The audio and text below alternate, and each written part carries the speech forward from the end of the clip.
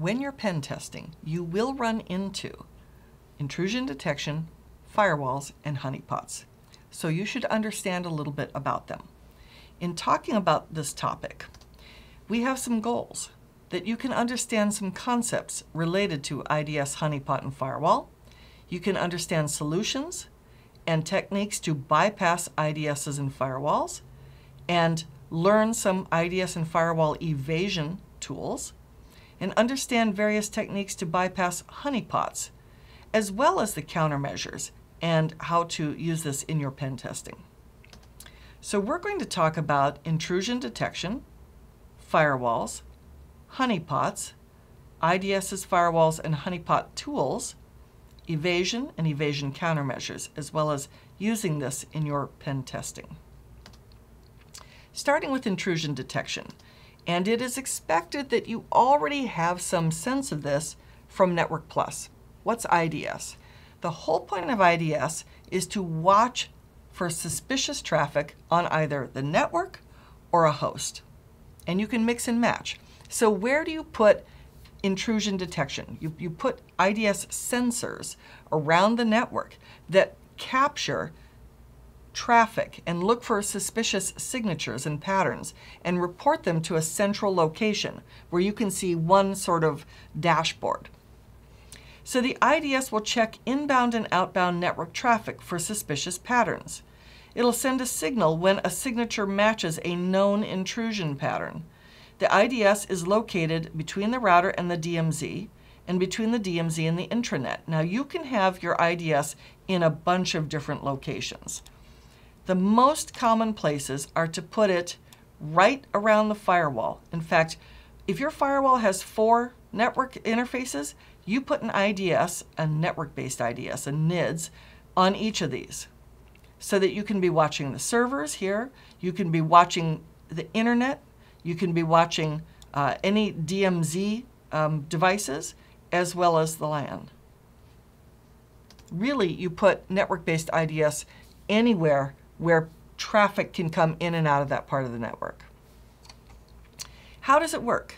So something comes through the internet, goes through the firewall, it goes through the IDS, and the IDS compares it, just like a virus, an antivirus, to signatures that it has. If there's no match, then the traffic can go through and go into your enterprise network. If there is a match, then an alarm is sent. Now, the message is sent through anomaly detection and stateful protocol analysis. Connections from the source are cut, the packet is dropped. So how do we detect intrusions? Well, there are 3 basic ways. We look for known malicious traffic patterns, known signatures. It's just like how an antivirus works. We identify patterns that match a known database that signify the misuse of system resources. Or we do anomaly detection, where we basically take a baseline for 2 weeks of what is considered normal network traffic. And then, after that, we see if our traffic deviates from that.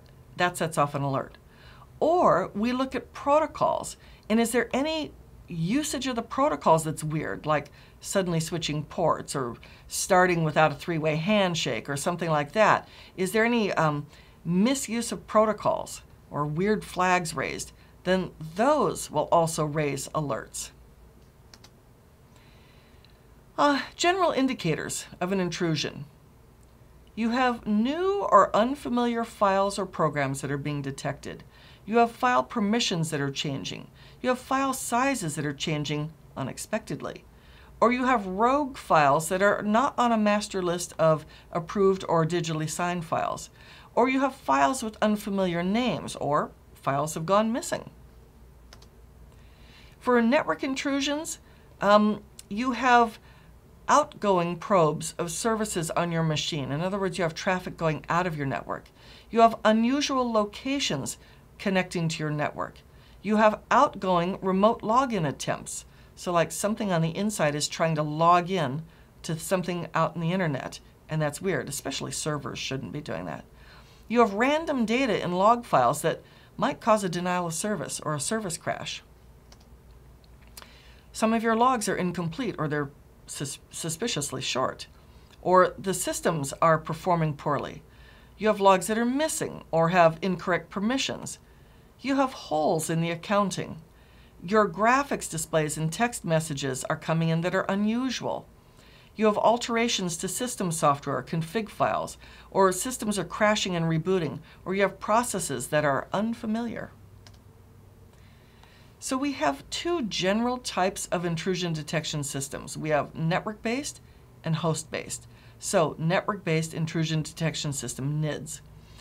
This is a box on the network, actually sensors on the network, that are listening in promiscuous mode. You put them in strategic places, actually every place where network traffic goes in and out of a segment. It will detect malicious activity, and it will forward that usually to a central server. Host-based, HIDS, is something you install on a specific machine. It audits for events on a specific host. Now, of course, it means the system is using extra overhead just to do the monitoring. HIDS IDSs, host-based IDSs, are not interested in traffic patterns unless it impacts the host. And network-based IDS is not interested in things happening on hosts like files changing or logins unless it is part of network traffic that can be analyzed. So should you have both? Yes. So that's some background in intrusion detection.